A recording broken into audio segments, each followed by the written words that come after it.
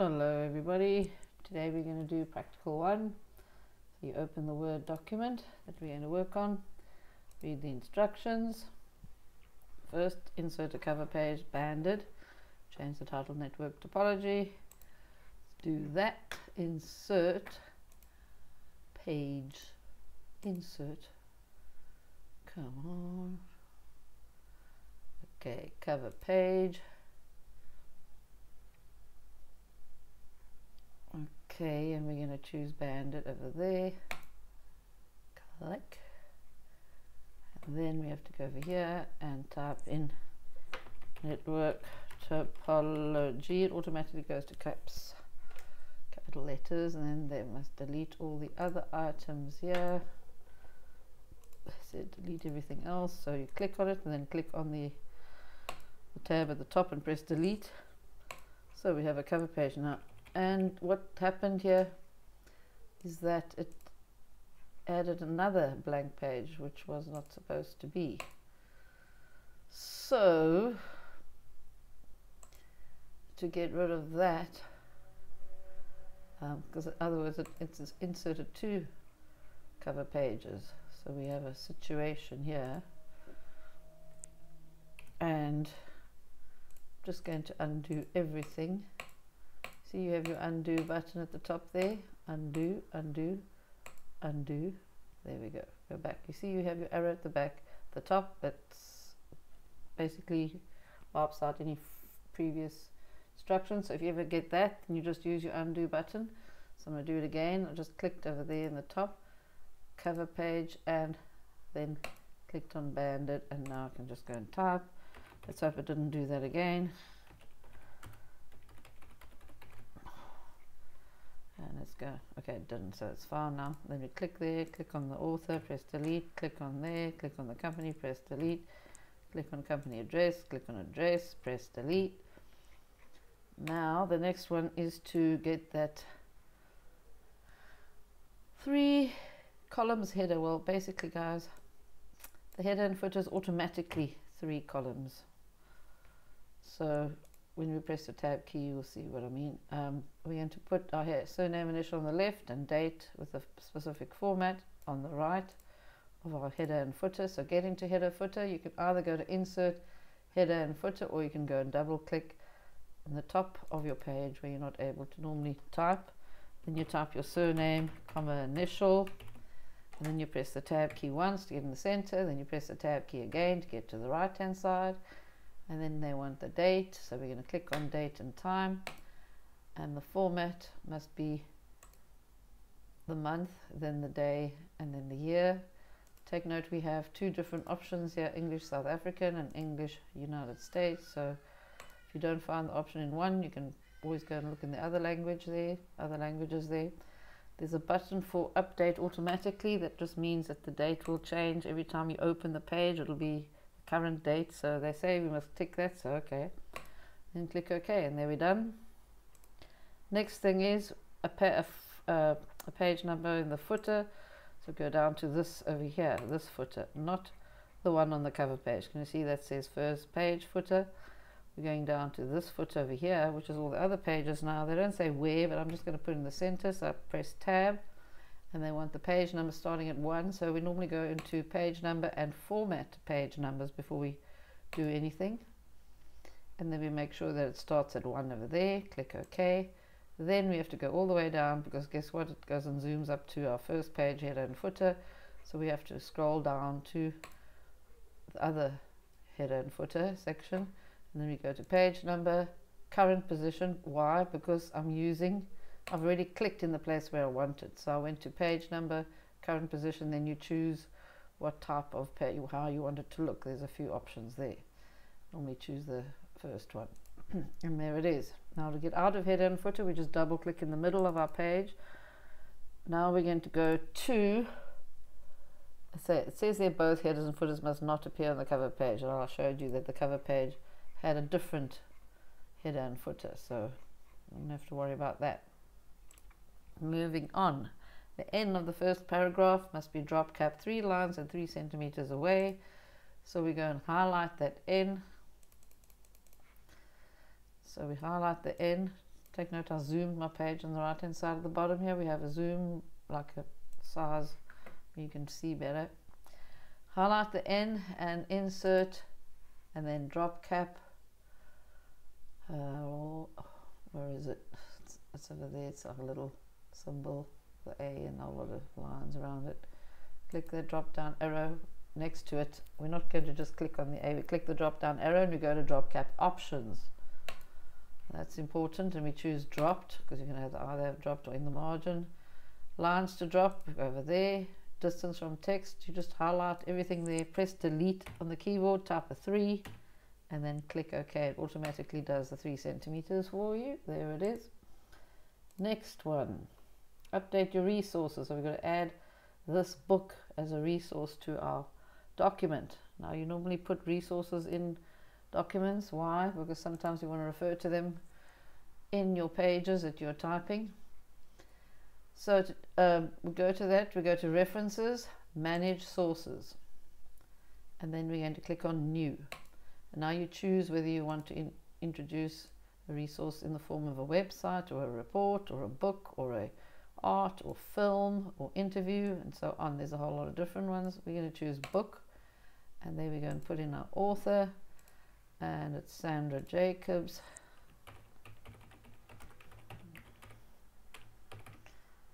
And then you type, oh no, I'm using website. You see that? Wrong. I must make sure I'm in book. There we go. Okay, title, computer's part of your life.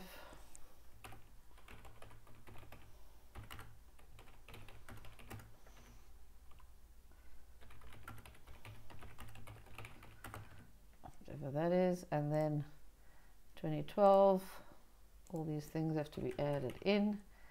Satya Door Randia and publisher study opportunities. And then you click OK.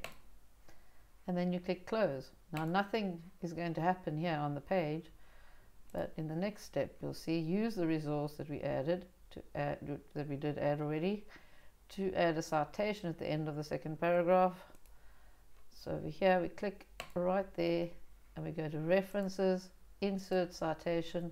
And by the way, over here before you insert you can choose whether you want APA style or Harvard. So they said choose APA, click insert citation, and then you choose that. And there it is. Did they say APA? No, they didn't, but anyway. Right, change the heading, start apology to all of these, center, blue, underline, italic, Algerian, and spacing. Algerian font size 16 and character spacing by 12 points. So this is the heading that we're referring to. Go to the home tab, and you can do it all in the arrow next to font. So we'll go to that arrow next to font. We're going to find Algerian. There it is. Was italic, underline, was it underline? I can't even remember. Anyway, size 16, underlined in italic, underline is underline star. Okay, just like that. Italic, and then we have to use advanced because over here is the character spacing, and we wanted spacing expanded by 12. So we choose the spacing there. This is character spacing expanded, and then in this one point I just delete what's there and type a 12, and if you just click OK, then it automatically adds the PTO. It's supposed to be center, oops, and it was supposed to be color blue. So I better change it over there to blue. So there it is. That's 8 points, 8 marks. Anyway, now we've got to insert our picture, start apology, below the 4th paragraph on the right, 5 by 5, and count 1 paragraph, 2 paragraphs, 3 paragraphs, 4 paragraphs. This is the 4th paragraph here. on the right? Well, I'm just going to put my mouse pointer there, insert picture, go to this device. Now you have to navigate to your folder where your Word document and such is. Click on desktop. I've got one on the desktop. And then we go into the data folder, and there's the picture, and we click on insert. Now we have to get it exactly 5 by 5. Yes, it goes and moves onto the other page, but never mind. We just don't worry about that. You just click on the picture, go to the picture toolbar. The picture format toolbar, which will automatically come up. Make sure you got it. Then we can go to the arrow next to size, and we have to untick that lock aspect ratio and untick relative to picture size. We do that so that we can make an exact size change. And then we're going to go over here in that window, delete whatever's there, type a 5, and in this window delete whatever's there and type a 5. Oops. And then go onto your page, and then you'll see the picture zoomed up back over here where it's supposed to be. Now we're going to wrap the text tight because it has to be on the right hand side, and the best way to do that, in the picture format toolbar, I've clicked on the picture, wrap text and tight, and now it can be moved to the right hand side. They want it over there, so there it is. And then drop shadow rectangle style with a border of 1.5 points. Right, how do we get the drop shadow? We'll look over here in our picture styles, and you can click the downward arrow there. You move your mouse, you'll see that each of these styles have got little tooltips. There's drop shadow rectangle, click on that. Picture border, we click on this drop down arrow and we go to weight and 1.5 points. There's the picture border. Right, now they say add a caption. Caption must be figure 1 : star topology. To add a caption to a picture, you click on the picture, go to references, and then insert caption. Yep, it's a weird place to go, but anyway, they've already got a caption there. We're just going to use a colon and type the word star topology. There it is. Click OK, and there is your caption done. Right. 3 advantages and disadvantages of star topology. They must be in bullet form. We're going to find them and define new bullets with wingdings 216, red and bold. So let's go and find the 3. Where's the disadvantages? Oh, there they are. Disadvantages of star topology. There they are. 3 disadvantages and 3 advantages. So there's the heading for disadvantages, and then here is there's the heading for star advantages. So we have this one we're going to highlight, and we're going to go to our home tab, arrow next to bullets, click the arrow, go to define new bullet. Then we're going to click on symbol, and then we're going to go find the right symbol. It's in Wingdings, the font of Wingdings. So guess what? We have to go and choose here the font at the top and choose Wingdings. Not Wingdings 2, Wingdings. And over here for character code, you type in, highlight it there and type in the number 216, and there it is. That's the thing. Click on OK. But we're not finished yet because we have to change it to red and bold. So that symbol must be red and bold. So we click on the font button and we find bold, and we choose a font color over here and we choose red, and that's it.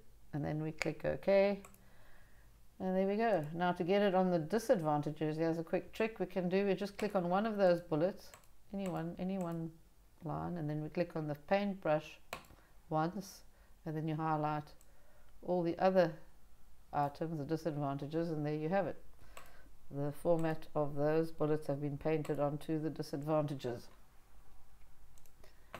Next thing, list of advantages of net computing must be displayed in 3 columns.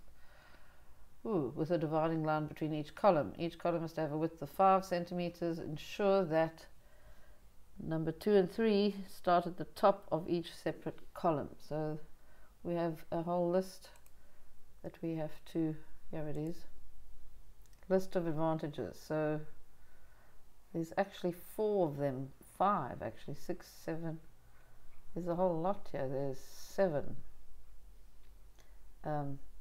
All those items underneath list of advantages must be in 3 columns with a line between, and each column must have a width of 5. So we get to the list, okay, and then we have this 1, 2, 3, we have to highlight all of that,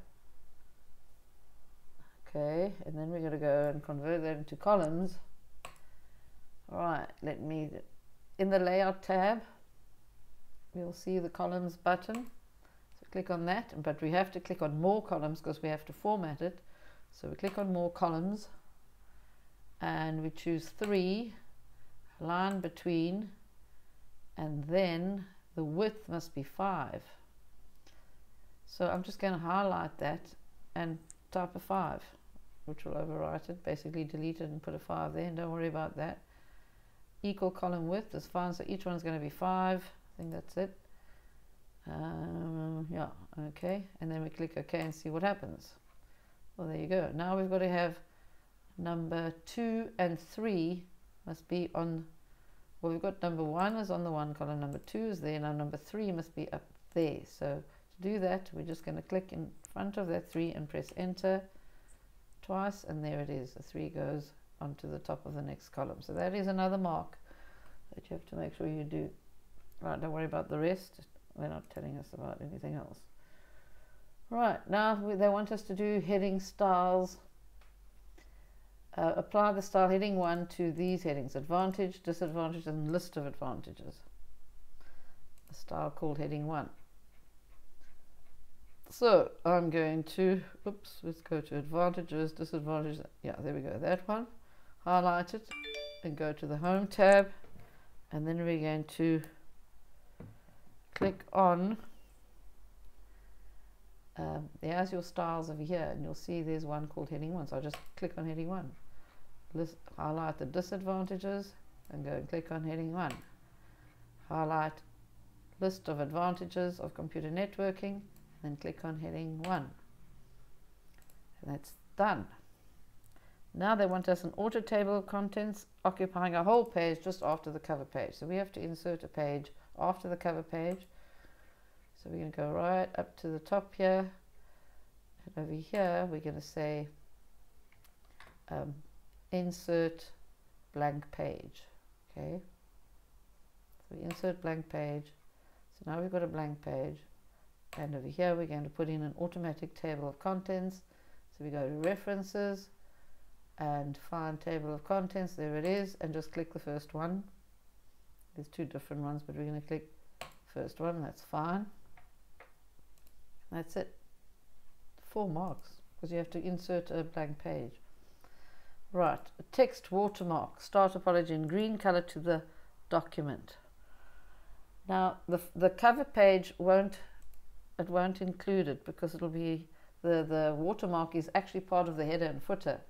And if we insert a cover page, a watermark, let's see what happens. We go to our design tab and we go to watermark, and then we say custom watermark.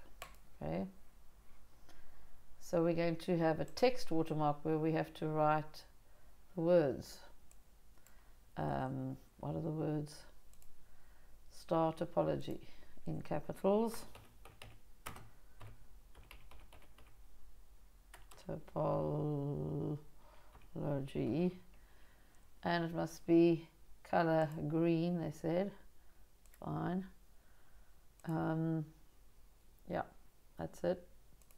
And let's see. Okay, I've got it as semi-transparent. I hope you can see it on the screen. Okay, there we can see it. Now you'll notice it did not go onto the cover page. That's because the cover page has a different header and footer, and the watermark is part of the header and footer. And that's something interesting. Apply alignment justify to the whole document. So how do we get the whole document? Okay, Control A, there's your whole document selected. Go to the Home tab and then click this button, Justify. There it is there, that one. See? Click in the white space. Next. After the bibliography and text. Okay, I didn't see any place where we actually put in a bibliography. So maybe we need to go and add a bibliography at the end first, and then we can go and put in that email hyperlink. Right, so fine. Let's go and type two. I must have missed a step where we have to insert bibliography, but I don't think I did miss it. Nope. We will insert a bibliography because you might as well know how to do that. You have to know anyway. So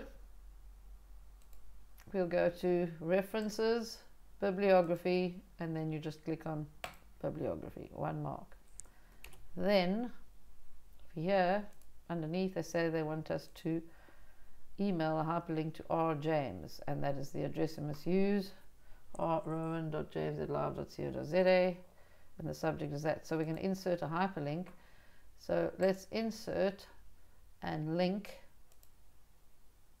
Oops, sorry, click the button link, and we choose email address over here, and then we type in the email address is at live.co.za. Subject has to be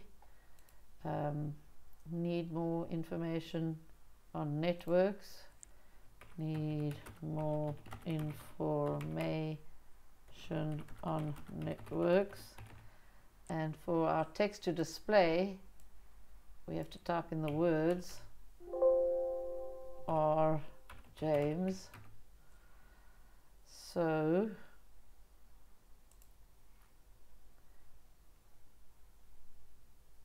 and that's it. So it's very important, the text that you're going to display, that's the subject, and we click on, that's the actual email address, and click on OK, and there you have it. And if you click on that link, then it will send you, your email program will send an email to Mr. James. So there you go, end of story. We've done everything, and we'll do the next one soon.